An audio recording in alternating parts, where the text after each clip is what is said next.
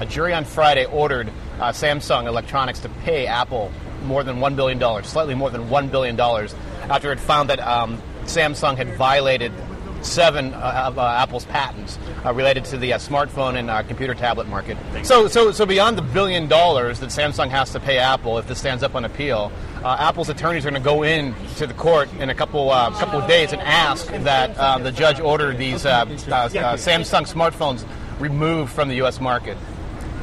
But it's fair to say this is far from over. This is just one small battle in a much larger global litigation war between these two over the smartphone market. Appeals can be expected to be taken in this case, and not only that, there are litigation and lawsuits in 8 other countries between these two companies. As far as this battle, Apple won. Apple won, complete victory, $1 billion.